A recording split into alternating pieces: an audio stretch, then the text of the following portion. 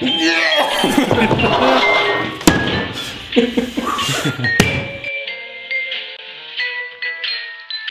is my arbor press. I did a video on this before when I first got it on why you might want to get an arbor press if you're a leather worker.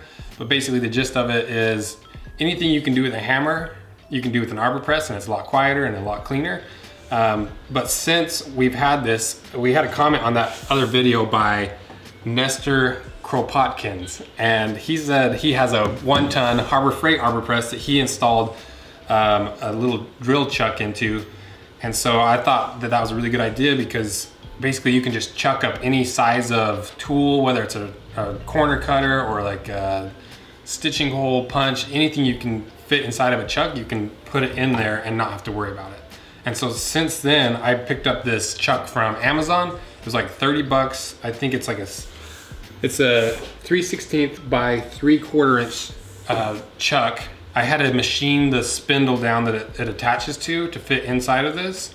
But other than that, it was a pretty easy attachment and it's made the biggest difference in the shop. So let's go through the list of things that we've used on it. You can use a hole punch. You can use your stitching punch when you're like stitching wallets or whatever. You can use it as a rivet setter for the brass rivets and the regular pop rivets. You can use an oval punch. You can use it as a logo punch for like those little brass logos.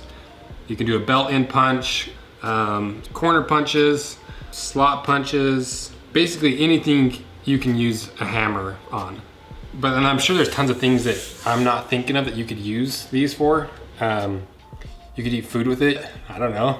But yeah, this has been a really, really useful tool in the shop and we use it literally all day, every day. I recommend going out and get one if you're gonna do any sort of production. If you're just doing a little bit here and there, maybe don't spend the $300 to get one of these. But if you do a little production, going out and buying a used one of these, we got this one for 100 bucks on our local classifieds and it's been a huge lifesaver.